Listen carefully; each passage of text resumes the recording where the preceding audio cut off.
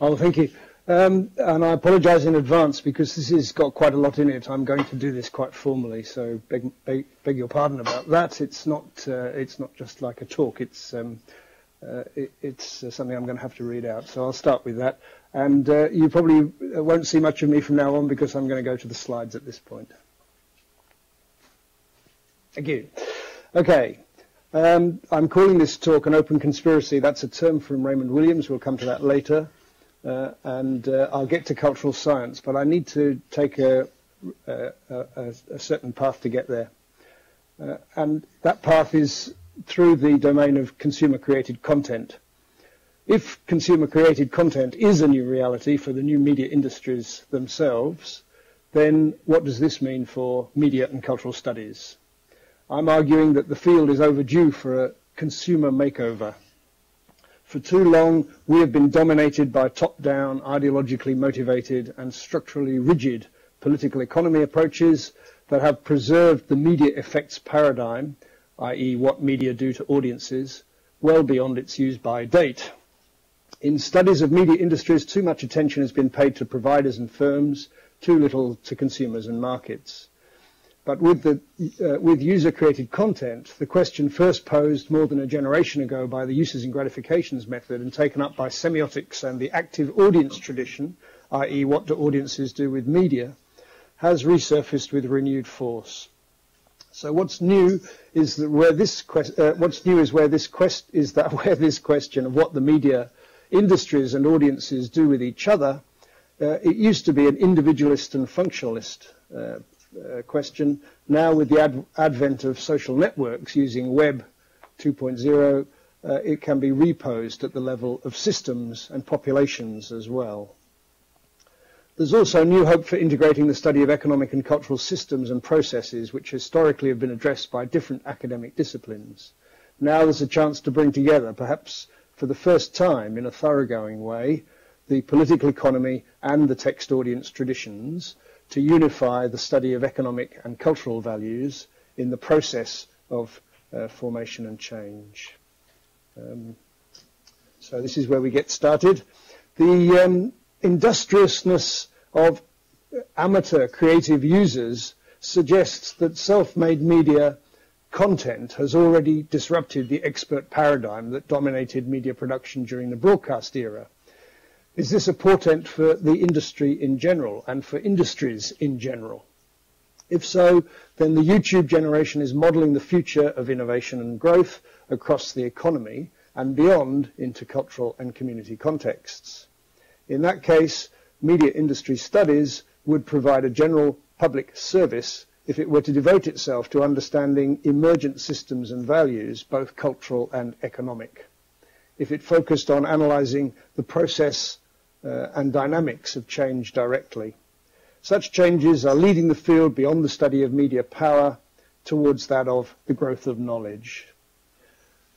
And that's my main contention. So we can all go to the party now if you'd really like to. However, there does remain a strong whiff of ideological standoff in much work on media industries. The pro-business spookers of innovation like Beinhocker or Charlie Leadbeater versus the anti-capitalist skeptics like Nick Garnham, the Schillers, and probably quite a few of you.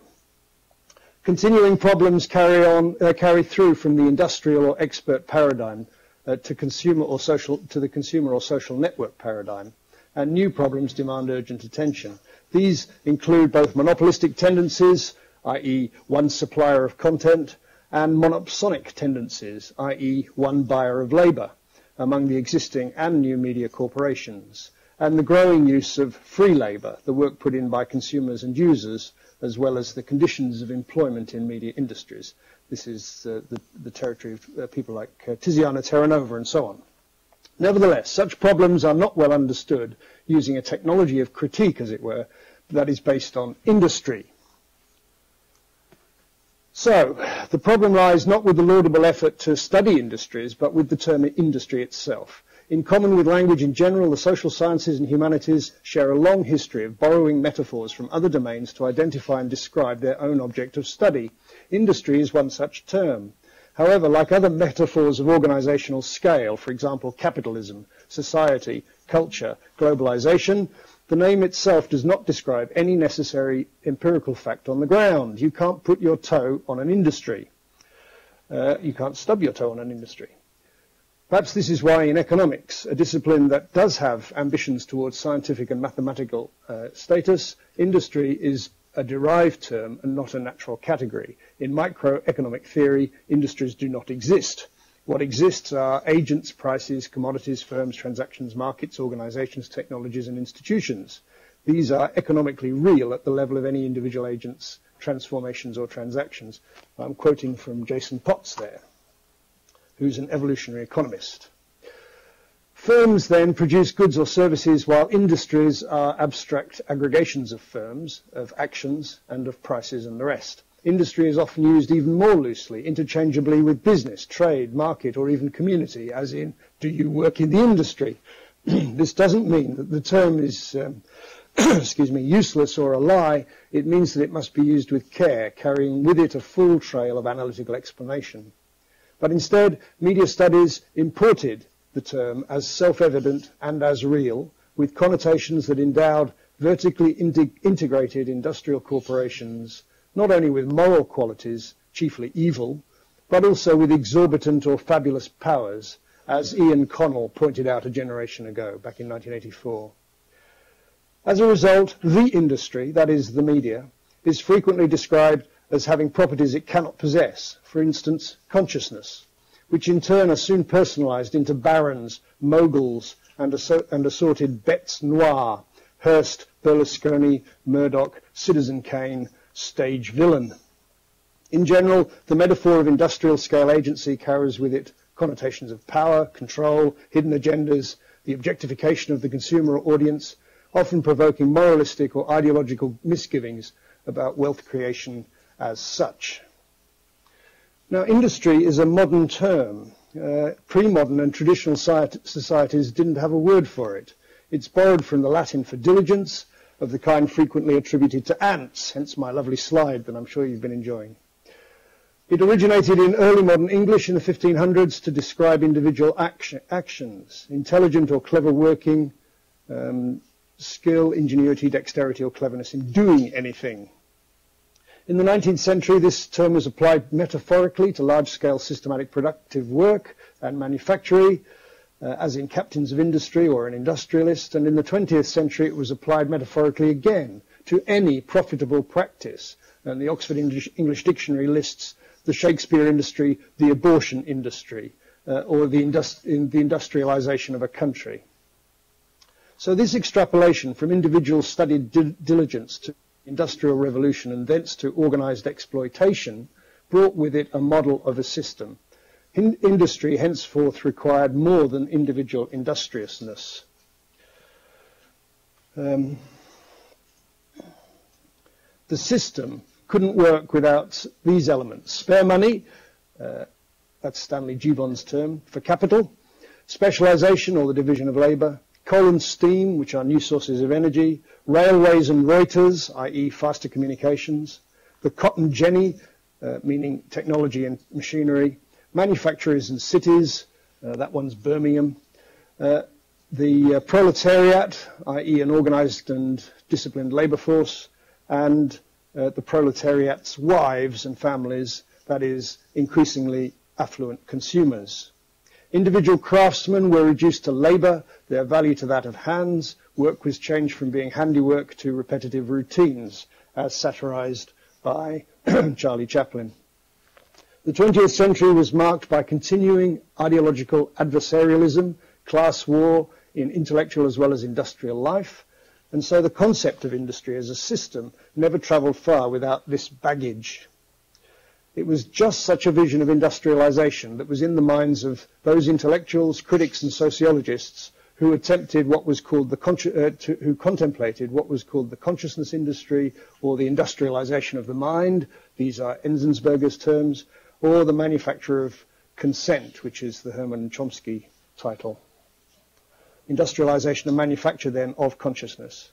When it came to the media, therefore, it was almost inevitable that industry meant not studied diligence, in the production and dissemination of meaningful representations, but organized exploitation on a society-wide scale, using bias, manipulation, and ideology rather than creativity, innovation, and dialogue. But most of what goes on in the media industries, as in any other service, is not captured by the industrial idea of the production of goods.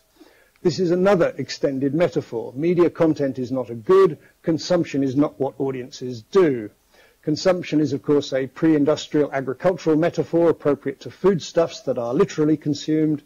Cultural goods or symbolic goods like music, screen narratives, or printed stories remain alive for indefinite reconsumption. Furthermore, the industry label is not accurate for small or micro businesses that drive the creation of novel content. Many performers and freelancers are more like itinerant traders than industrialists. Terra Nova dubs this the open source movement. Dubs the open source movement internet tinkers. They operate in a market where the real consumer to date has been none other than the pre-internet monopsonic media industries. Musicians, in other words, sell to record labels, movie makers to film distributors, TV producers to networks.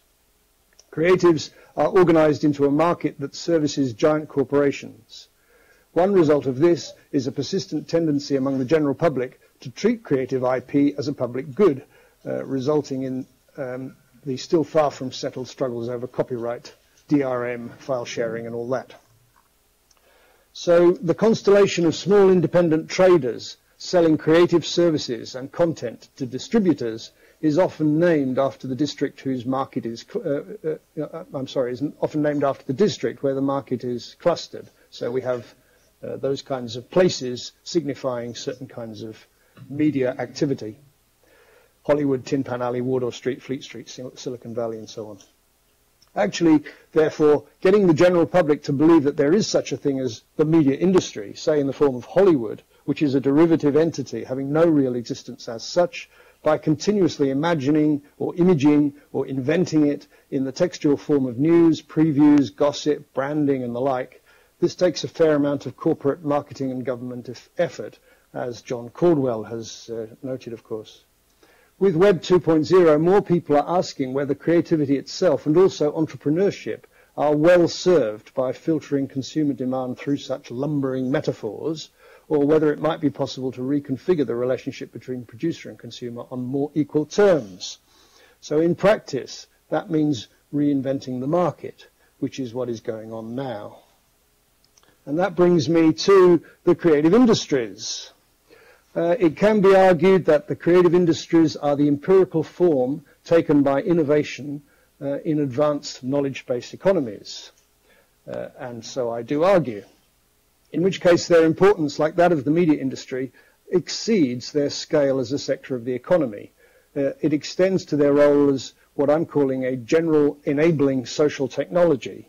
This would place creative innovation on a par with other enabling social technologies, for example, the law, science, or markets, where the media were regarded as the media in the broadcast era, this is the cultural industries, where these were regarded as the social technology of ideological control in the industrial era, the creative industries may be regarded as the social technology of distributed innovation in the era of knowledge-based complex systems. In each case, their value is far greater than their scale as an industry sector as such. So just as it's not common to assess the importance of the law or of science by counting the number of employees in these occupations, so it's unwise to confine analysis of media and creative industries to their particular scale in the overall economic pie chart. Enabling social as opposed to physical technologies provide the framework for the growth of knowledge. In general, media and creative innovation play a key role in this process. However, such a role for creativity was not clear from the outset. Creative industries idea has had to evolve in practice, which is what that slide is supposed to signify. You've got about 200 years there up on the screen. But unlike biological evolution, however, like the evolution of culture, earlier forms in an evolutionary process do not suffer extinction. They're supplemented rather than supplanted by their successors. So co-presence is characteristic of cultural evolution. Co-presence, however, can be ordered dynamically along the lines proposed by Raymond Williams for culture itself, which, as you know, he saw as both ordinary, that is population-wide, not high culture, and as a whole way of life, that is a system, not a value. So Raymond Williams's dynamic schema, his way of ordering co-present forms of culture, was residual, dominant, and emergent culture. Quite simple, but very helpful. And it gives us this.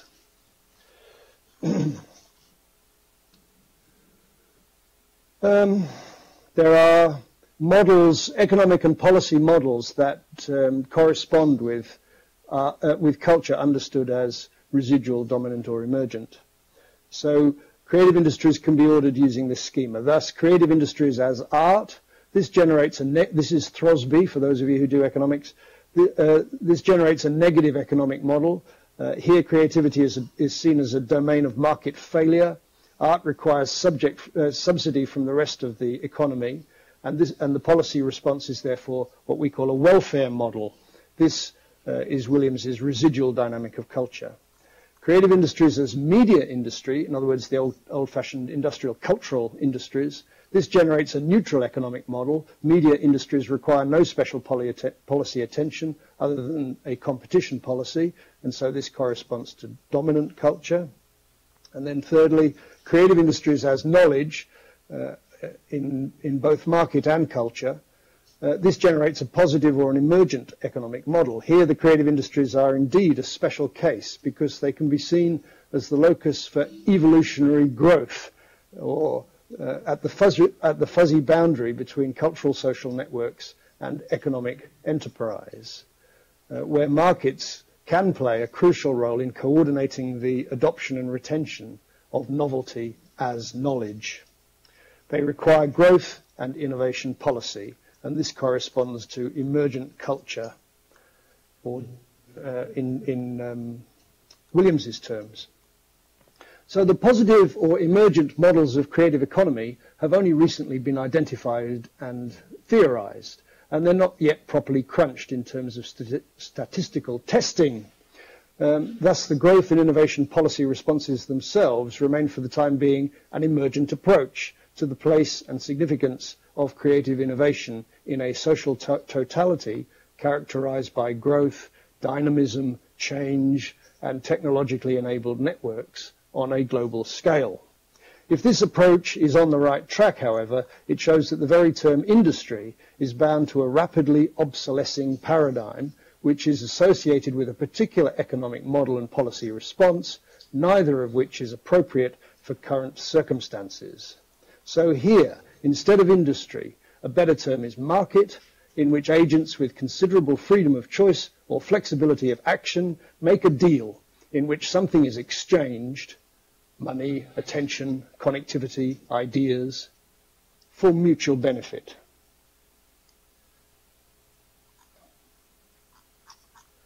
Now, I've talked about co-present dynamics of culture over historical periods and an emergent or generative edge for creative innovation. But in that context, we also see a very rapid evolution through time of the creative industries concept itself. So I'm now moving on to, this is meant to be a time-based chart, rapidly accelerating towards the end. The first category is, like a couple of hundred years, and the last three categories are the last 10 years. So it's an exponential curve if you think of it that way, time-wise.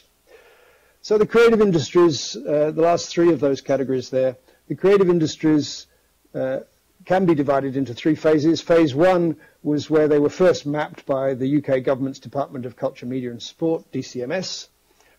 In this first phase, attention was focused on the term industry itself. This is where we get the problem from, referring to firms whose outputs were construed as creative. There has been a continuing disagreement about what should be included, arising from problems of scale, for example, global corporations and sole traders in the same category, of coherence, what is the unity of product among different creative industries, of scope, the potential arbitrariness about what's included and excluded, a particular problem with IT there that Toby's interested in, economic impact, that is, creativity is dispersed across economic sectors, regions and occupations, is very hard to count. And finally, the tendency to neglect the productive role of consumers, users and non-market agencies. But rather than solving these problems conceptually, policymakers plumped for what was then a very popular theory, Michael Porter's cluster theory, seeking to identify things like creative quarters, as Simon Roodhouse does, a process that's been roundly criticized by Kate Oakley. These cultural quarters were found especially in deindustrializing cities that were developing from centers of production to centers of consumption, moving from industry to tourism, for example. It's also argued that the creative industries were growing faster than other sectors, claiming extra dynamism for those associated with digital technologies. So, for example, by 2020, we're told this sector will be worth $6.1 trillion. That's the kind of figure that gets bandied about. So creative industries, one, is industry-based, has IP outputs, and results in creative clusters. Creative industries, two, is where attention widened from creative outputs to the economy as a whole in order to identify the extent to which creative inputs were adding value to firms not otherwise regarded as creative, especially in the services sector. For example, government, health, education, tourism, financial services, and so on. Creative disciplines such as design, performance, production, and writing add value to such services, often quite spectacularly. However, it's hard to isolate and quantify the value added, not least because of the way in which industry-based economic statistics are collected. Recent estimates suggest that 1/3 of those in creative occupations are embedded in other sectors, however. So it could be that the creative economy is at least 1/3 larger than the creative industries, is the implication of that. So creative industries 2, which is where we are now, we move from industry to market, from IP outputs to creative inputs, from creative clusters to creative services. Creative industries 3, which is emergent, is convergent with the extension of digital media into popular culture. This is the rise of the so-called user-created content, which has drawn attention to the extent to which innovation, change and growth is attributable not to firms alone, but to socially networked consumers and enterprises of various kinds, communities, and to non-market activities or scenes that escape traditional economic categories entirely.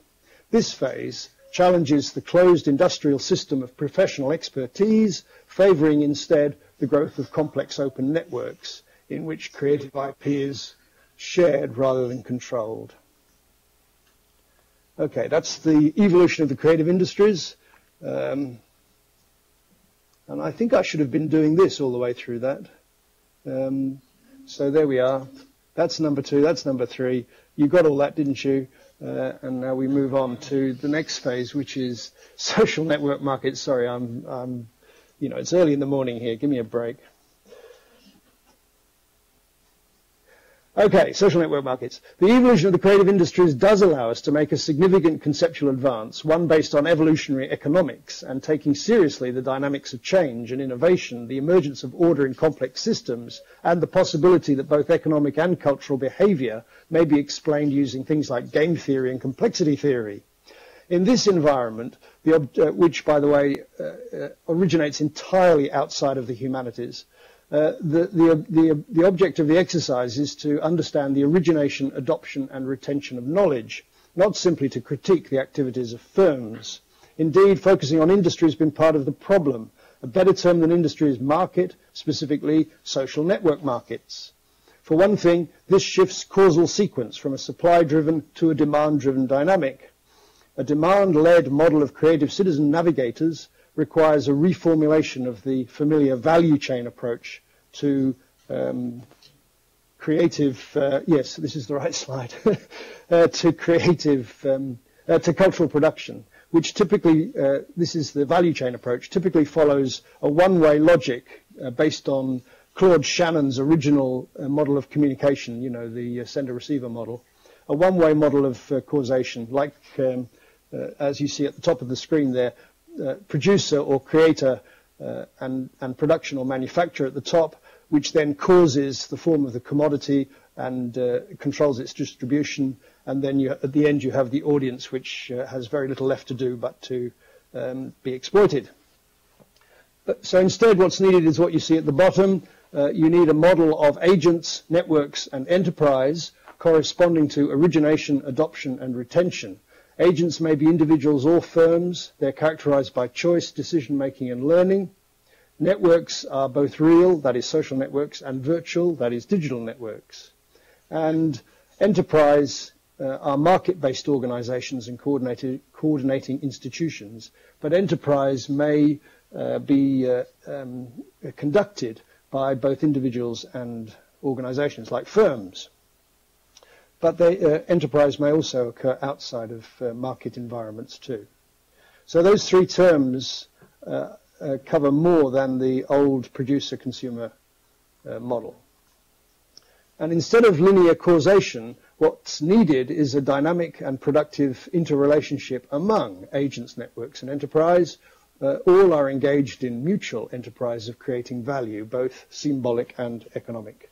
So this is a complex open system in which everyone is an active agent, not a closed expert value chain controlled by industry. Individuals originate ideas, networks adopt them, enterprises retain them. And so I'm arguing that this is the concept of the creative industries, or the creative economy, creative culture, as a social network market. The special property of social network markets is that individual choices are determined by the choices of others within the network. This is not a difficult concept to grasp. Essentially, it's Richard Lanham's economics of attention. A social network market is at work wherever you read a review or heed word of mouth before trying a film or a restaurant. It operates when you value fashion over intrinsic worth. In other words, where the need of the consumer is based on status rather than other kinds of needs. And it explains celebrity culture. Tastes and identities are formed on the basis of the choices of others. Of course, it underlines the aggregator. It underlines aggregator social network enterprises such as Facebook and MySpace, YouTube, and even Amazon, all of which operate by networking individual choices in order to guide the choices of others. And there you have people organizing themselves into social networks that are seeking to purchase, seeking to consume based on the choices of others. Two rather different but rather similar models of social network markets. Okay, social networks are valuable adaptive mechanisms for dealing with uncertainty, risk and novelty at the macro scale of populations and systems, even while they're driven by micro scale individual choices. That's what's interesting about them. They occupy the border between established markets, that is the economy, and non-market dynamics, that is culture, especially via Web 2.0 applications and creative expression. And they work both ways. Just as individual consumers decide on this basis what to do or where or even be, so producers respond to the choices of others in deciding where to invest, which of course explains the sequel industry. And neither agents nor enterprise discriminate between producers and consumers, which is of crucial importance in the fast-growing area of user-created content, of consumer-led innovation and self-made media. People can make enterprises out of enthusiasms. 1 minute you're a fan, the next you're signing autographs. Okay. This section is called The Growth of Knowledge. Is this a future for media industry studies? Looking to the future, it's worth asking, you can bring me back. Looking to the future, it's worth asking whether the recent mass propagation of creative digital literacy is part of an emerging social network market, as part of those, may be enabling further evolutionary step changes in the growth of knowledge. Ordinary people, people formerly known as the audience, passive and uneconomic, need to be able to access social network markets both as agents and as enterprises to share their own expertise and to develop new network expertise, the collective intelligence or wisdom of crowds idea, such that they too, as well as professional experts, contribute to the growth of knowledge. This ability needs to be propagated via population-wide education, both formal and informal, that is based on schools and entertainment, and accounted for in economic modelling. It requires that consumer-created content is seen as more than mere self-expression and communication or leisure entertainment. Digital literacy can generate new forms of objective description and argumentation, these are Popper's terms, new forms of journalism and new works of the imagination, in which individual consumers are agents in networks, not subjects spiked on the end of advertisers' hypodermic communications. Their individual and collective agency is productive of human knowledge, not simply of corporate takings. Now, of course, all this is already happening, but it's not well integrated into models of mediated communication or policy settings on the creative economy, which are still too much tied to an industry versus art type of setup rather than to integrated knowledge.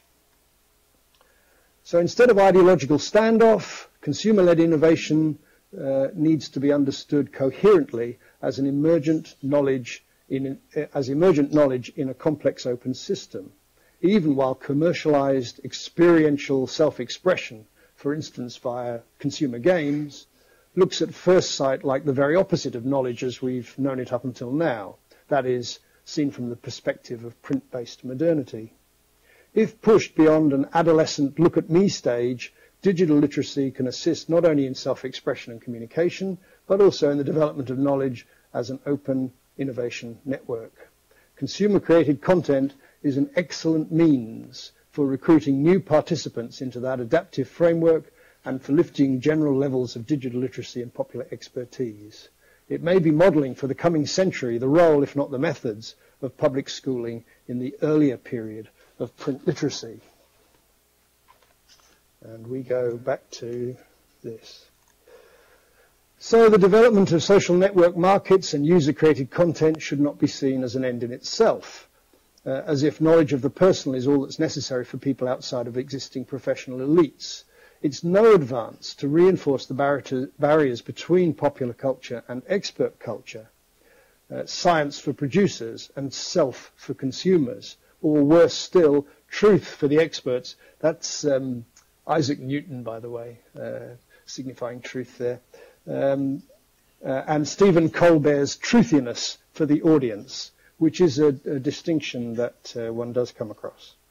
The consequences of doing that are already part of the crisis confronting contemporary societies. People feel cut off from expert systems, including both science and entertainment, and are more skeptical than ever about objective knowledge, whether it's presented as science or as news. Not only are the claims and products of scientific research often rejected or delayed in the court of public opinion, GM foods, nuclear energy, weapons of mass destruction, climate change, bioscience, but even the modern commitment to rationality and the open society in general are undermined from within by resurgent religiosity, including New Age spiritualism, the me culture, and the moralizing politics of fear. So the need is not to separate science, or description and argumentation, from popular culture as self-expression and communication. Not to separate them further from one another, but to invest in holding them together. This is something that creative social networks and social network markets can do, as long as creative digital literacy is propagated on a population-wide basis. The shift from broadcast to interactive media has begun to democratize the publication of self-expression. This is already complicating the entire edifice of representation in both symbolic and political communication, because people can now represent themselves via self-made media. They are no longer satisfied with deferring to professional representatives. They want direct voice, action, creative expression, and increasingly knowledge. Creative industries are the generative engine of such emergent knowledge. Okay, we move on to, if the history of print literacy is anything to go by, democratizing digital literacy will unleash presently unthought of innovations. These may be as remarkable over time as have been the products of print realism, which include, think about it, what was the product of print? Well, it wasn't just books, it was also science, which can't exist without print, the novel, a whole area of imaginative expression that democratized and feminized the imagination, and journalism, the real in politics. None of these could have been established without print. So it's important to include within any account of creative innovation the emergent means for growth within the system as a whole, and the possibility of unforeseen consequences of developing the system. These now include rather than exclude the general public, many of whom are already joining the life of science by contributing directly to the evolution of knowledge.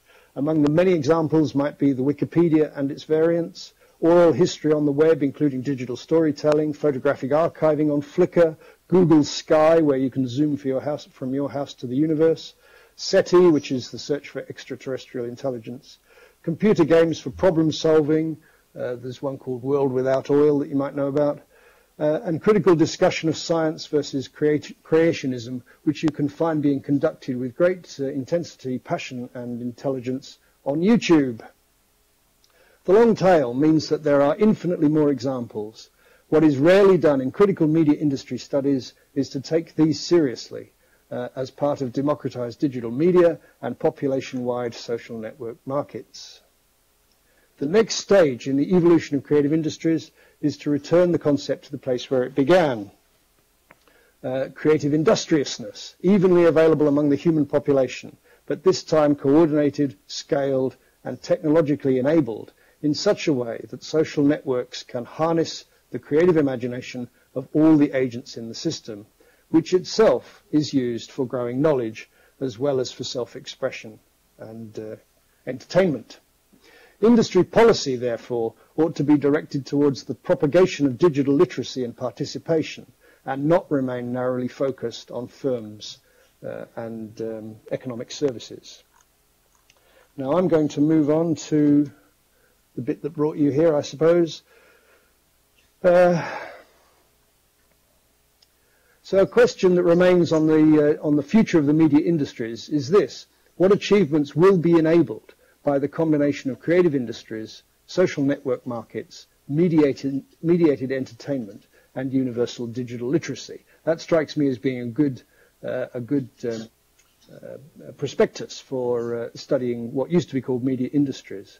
But there's also another problem, which is how do we find out the answer to such questions? What achievements will be enabled? Well, a good question is how to find out.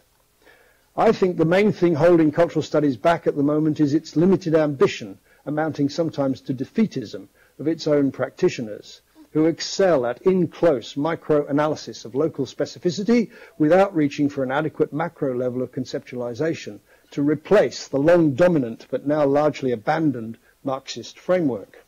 Given the incredible energy and productivity of popular culture itself, this failure to develop a concerted strategy of theory formation and conceptual framework development to understand how media, popular sense-making, and global commercial enterprise are affecting the growth of knowledge, this is damaging. The productivity of popular culture, of open digital literacy among non-specialist agents and enterprises, is now such that it demands a more systematic response than can be achieved by maintaining a struggle stance towards culture, pushing at the police line, as it were, without purposeful objectives beyond enjoying the experience with like-minded others, which is possibly what we're doing right now. The failure to think systematically seems to result in part from the capture of cultural studies by culture wars partisanship, where ideologies and values have become more important than description and theorization. Such partisanship is quite understandable when neocons stalk the corridors of power and the airwaves, in Washington at least, but it makes for poor science. Cultural studies has become most strongly established, in other words, at the values end of the disciplinary spectrum, the polar opposite of the quantitative sciences.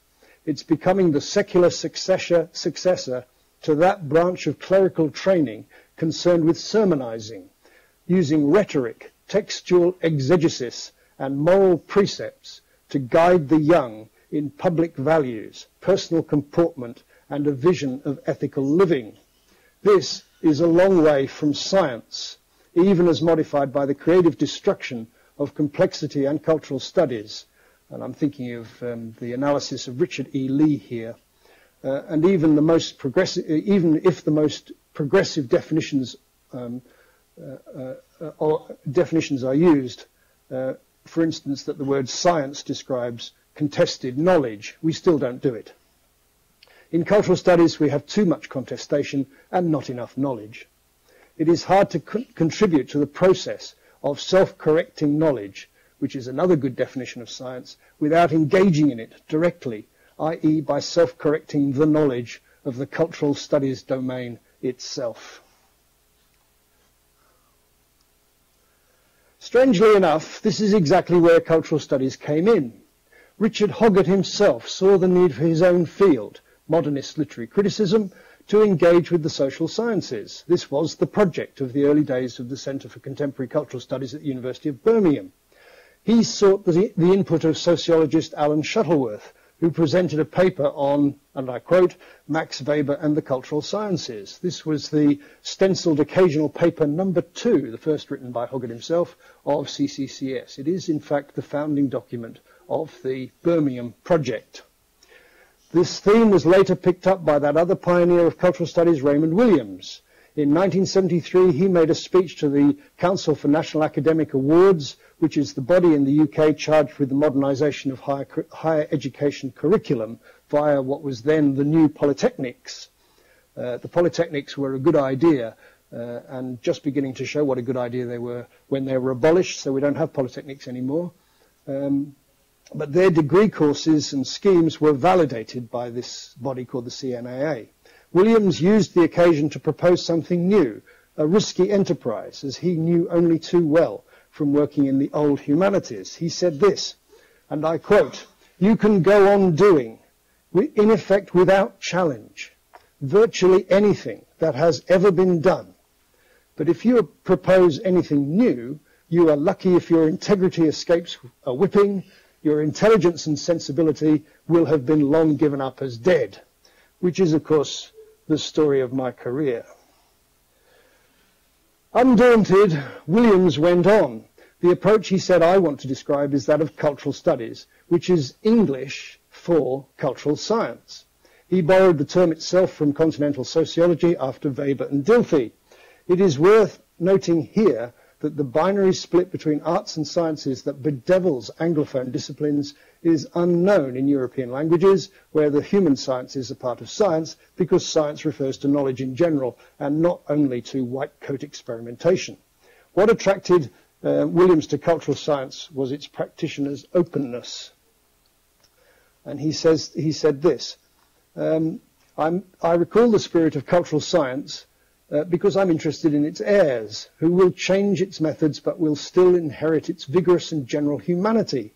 The work will be done because I think there are now enough of us who want to work in these ways to survive the defences of special interests, the general drizzle of discouragement, and even the more deeply rooted inertia of contemporary orthodox culture, to announce in effect an open conspiracy that, in new ways, by trial and error, but always openly and publicly, we shall do this work because it needs to be done. That's Williams.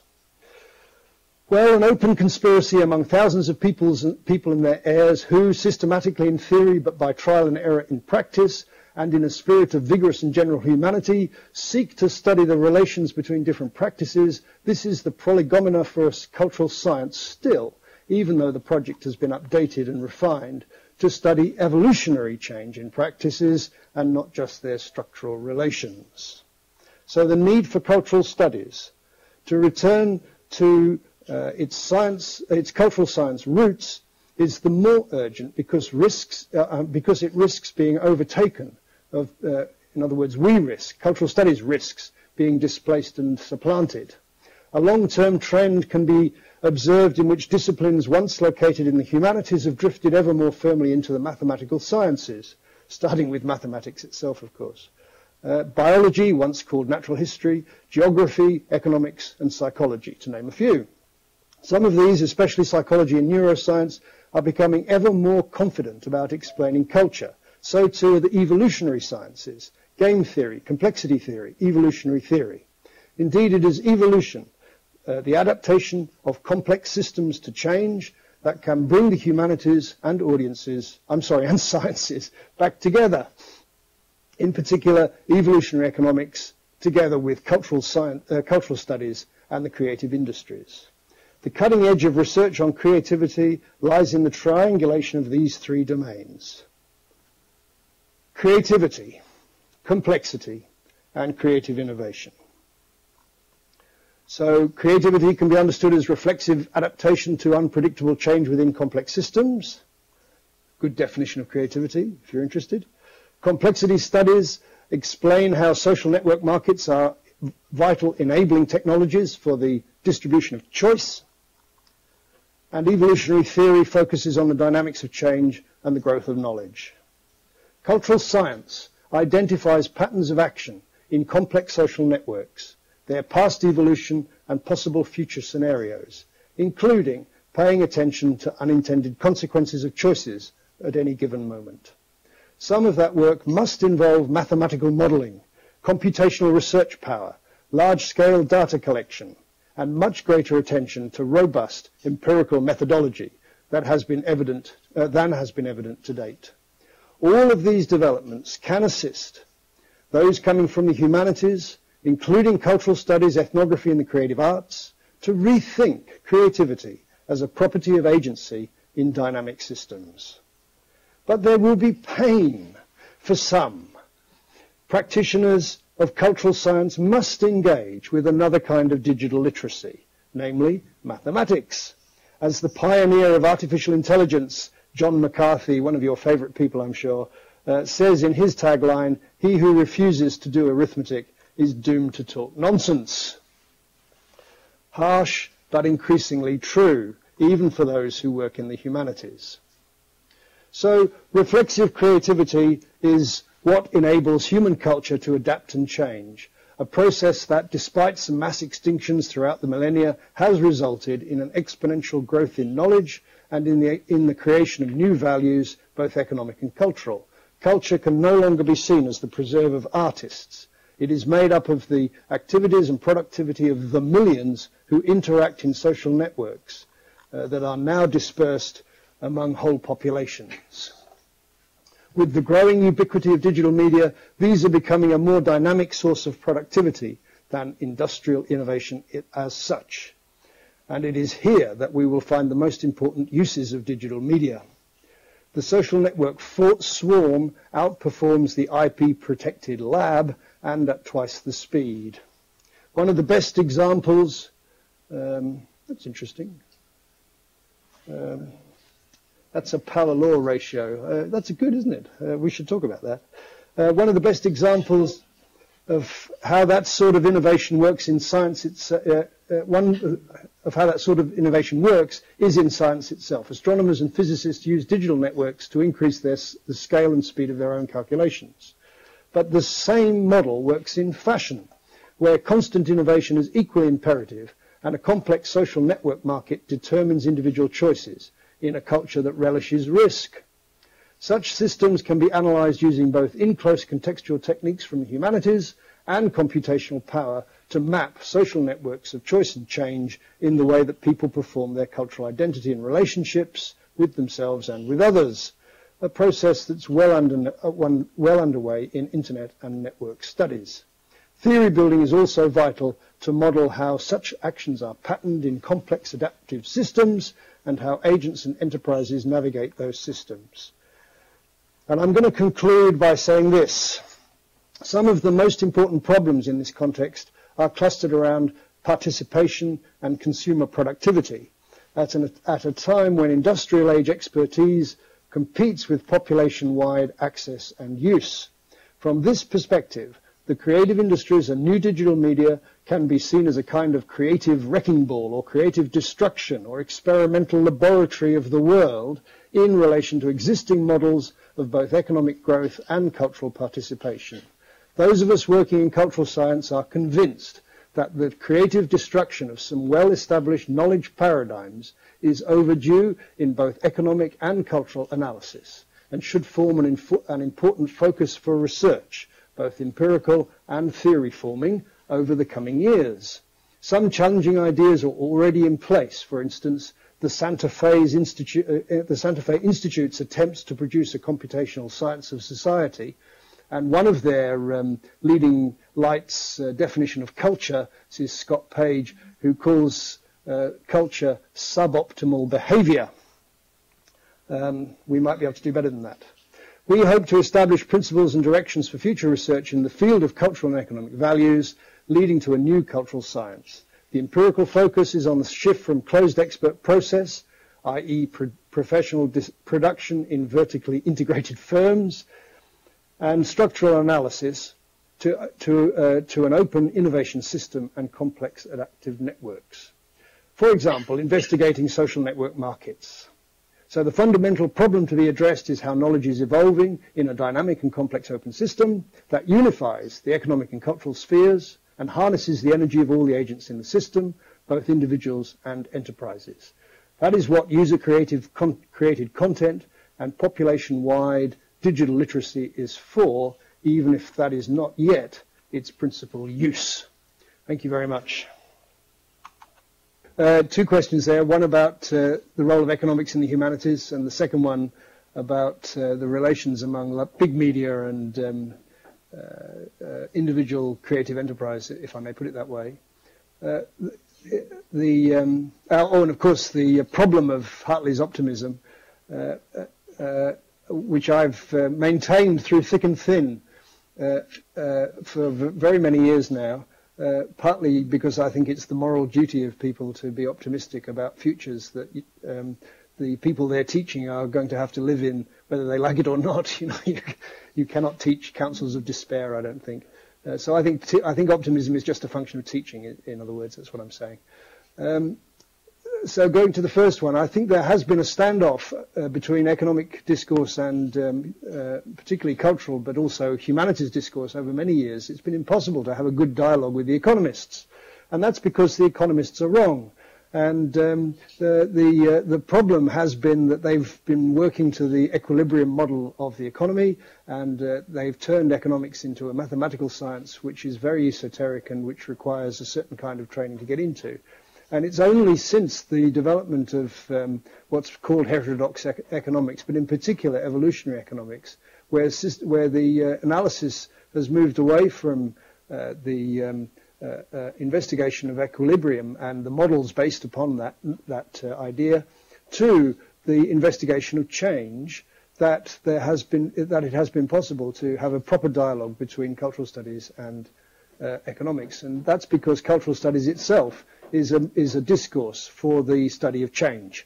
And so my optimism about this possibility is that for the first time in my career, there seems to be a real intellectual engagement at the fundamental level between two rather distinct domains of knowledge that have previously found it impossible to talk to each other. So I do think there's something to be done there, but it's based on the idea of dynamic systems rather than on equilibrium economics. Turning to your second question, can I put the yes? No, there it is. Can you see that thing? The space saucer, whatever it is. That is the answer to your second question, because it's a power law distribution curve, as you know, and the thing in the middle is big media, and the thing at the edge is you and me. So my answer to your question is that, of course, the big media won't go away just because I've started talking about social network markets.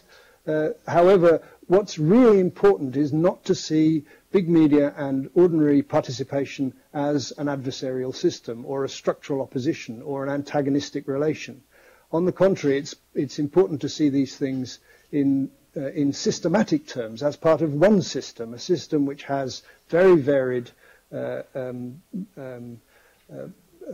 very varied participants in it, if I can put it that way, so that you've got the extreme the extremes at one end of big media, where you have enormous numbers of consumers, users, or viewers per individual item, and at the other end, the opposite, where you have more writers than readers, as it were. And then clusters and coordinating mechanisms and navigating agents and turbulence all the way through. Those are those funny little circles all the way around.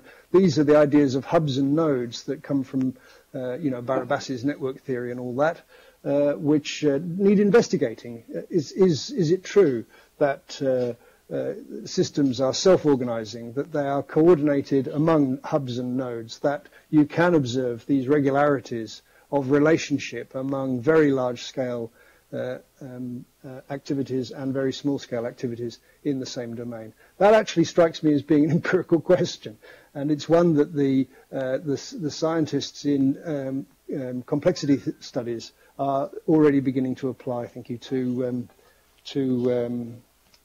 culture. That's my answer.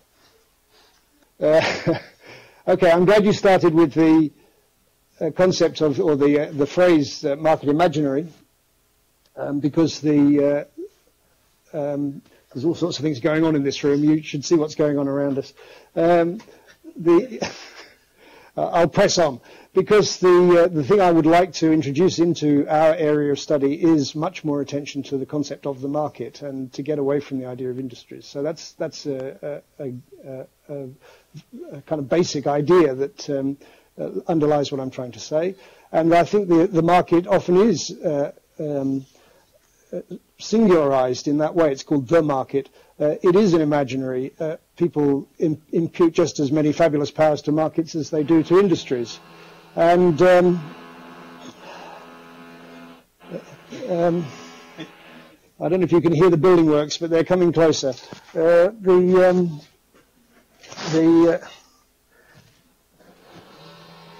Thank you. Okay. I can now hear you. One of the things I'll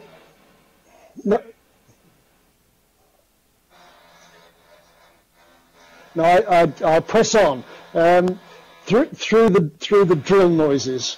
Okay, so the point I'm trying to get to is that we need to deconstruct, if that's the right word, the actual idea of the market, and look at what kinds of markets might be of interest to us, because not every market is something that we would want to oppose on principle. For example, most of what goes on in popular culture around people's identity through music is conducted through markets, and people are relatively comfortable with the mechanisms that have been set up in that context. So, I don't want to reify markets, and I don't want to dismiss them. I want to analyze how they work, and the particular strategies by which deals can be made, which are of benefit to both parties to the deal, rather than simply a model of industrial exploitation. So I'm very glad to introduce the concept of market and have it immediately challenged. That's the whole idea. It's a concept that needs unpacking and analysis. Your questions then, the first one was about, remind me.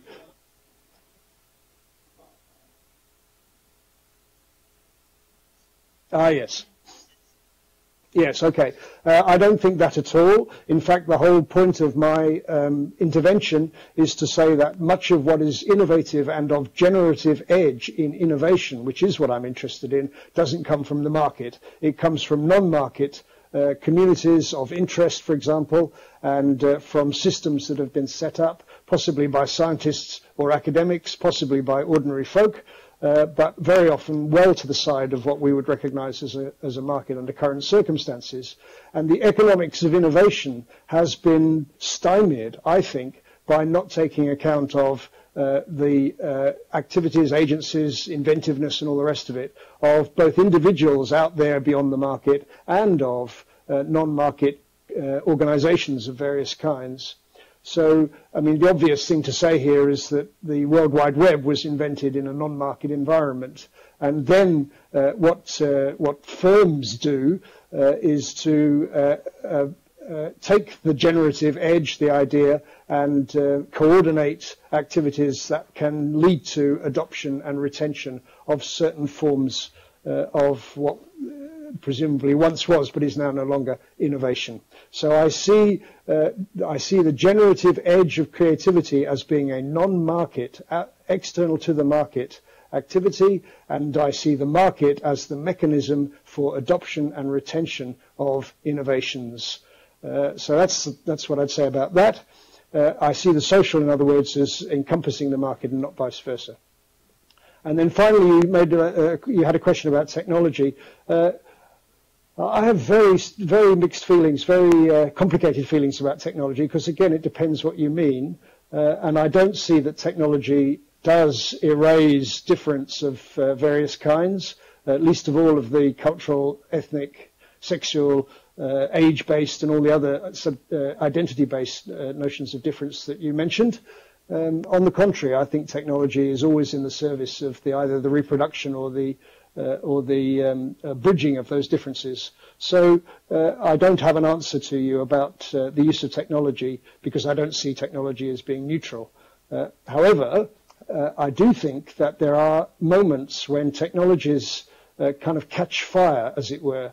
And I do think that, for example, the invention of writing and the invention of printing were technological innovations of an order quite different from general everyday life. And it does seem to me that new interactive digital technologies are of that order in the long history of the growth of knowledge. So it's not that they're neutral, it is that there's something happening right now over our lifetimes which has not happened, for example, during the broadcast era, and did not happen during the period since the invention of print. And that is a whole new system of communicative possibility out of which knowledge can grow in ways not hitherto foreseen. Well, there's a lot left out, that's for sure, because I don't know very much, but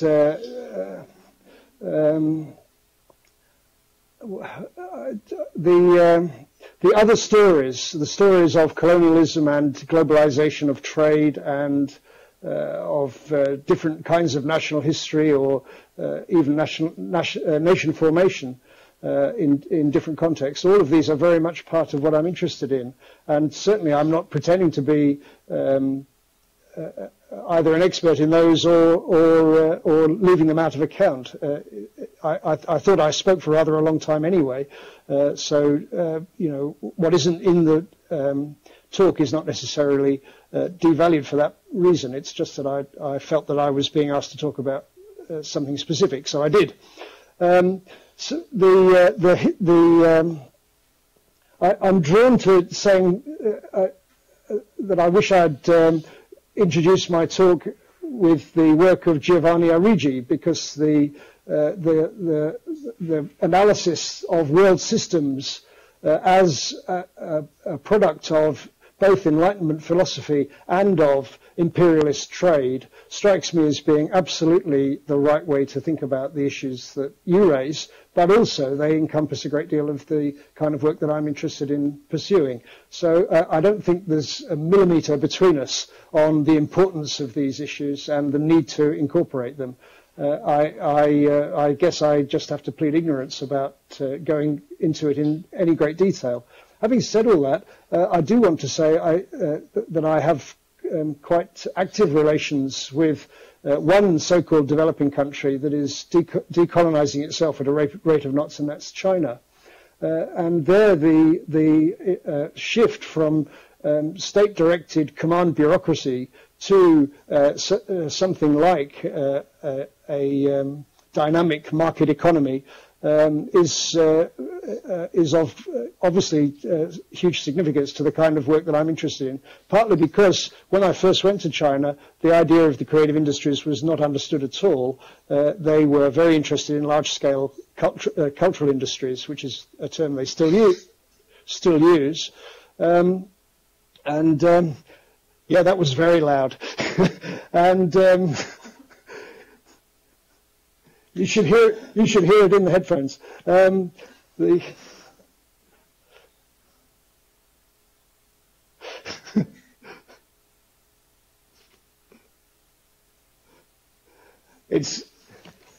It's nothing like the noise that we're getting off screen here. Okay, so I just want to say that in relation to China, there is a very strong dialectic, as it were, between the importation of Western ideas, foreign ideas, market ideas, capitalist ideas on the one hand, and on the other hand, both the need for some maintenance of centralized control and a strongly resurgent cultural nationalism about the role of China in history. And I assume that that is true for any domain, any country, any region in which these issues are alive. So I'm not trying to put them out of account.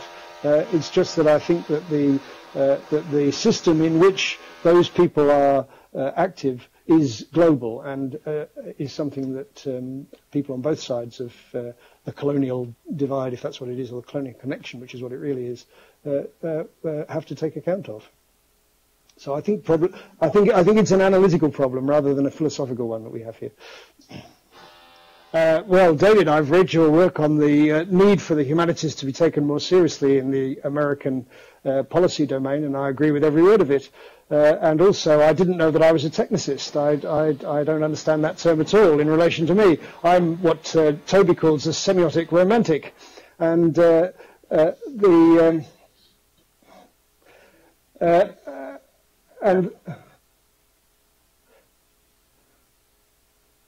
And although I leave the romantic for others to judge, I'm certainly interested in semiotic systems. And those I understand to be rooted completely in the humanities. So just to answer you very briefly, I would say that I get my model of a complex system from Yuri Lotman and not from technology. However, I do think that the mathematical sciences and network theory are available to understand the way in which language is produced and exchanged and embedded in various cultural practices in ways that haven't been open to us in the past. So I think what I'm trying to argue for is not a reduction or an evacuation of the humanities, but precisely a bringing of our fascination with the production and circulation of meaning to a point where we can investigate it empirically.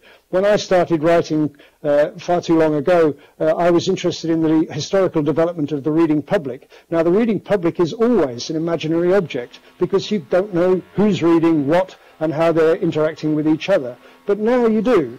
So it is now possible to investigate not just the production of meaning, but its circulation, uptake, reproduction, and whatever the unintended consequences in ways which were not possible before. So I guess I'm trying to evade your question by saying it wasn't me, Gov. It was somebody else, and in fact I am simply seeking to immortalize the humanities work of Yuri Lotman.